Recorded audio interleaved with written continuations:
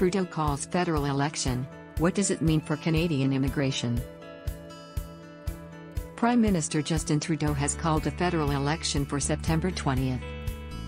Canadians have been expecting Trudeau to call an election for some time. In recent months, Trudeau's Liberal Party has been ahead in the polls, and the Prime Minister has been touring the country making funding announcements. Though the government does not legally need to have an election until 2023, polls suggest that support for the Liberals is high and it could be an opportune moment for Trudeau to try for a majority government. Following the election, the new governing party will spend some time forming its cabinet. The Prime Minister will then provide ministers with mandate letters outlining the government's policy priorities.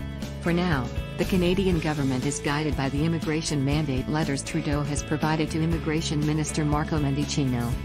This process of the new government establishing itself will take us into the winter holidays, which means it likely won't be until January that the new government finds their footing and begins to put their stamp on immigration policy. If the Liberals win again, we can expect similar immigration policies as those they have pursued since 2015. The Conservatives also expressed strong support for immigration and oversaw higher immigration levels and the launch of express entry when they were last in power. All of the political parties will be releasing their formal election platforms over the coming weeks, which should give us more indication of what immigration policies they would pursue if they formed government.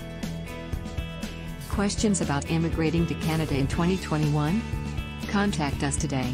Canadaic.ca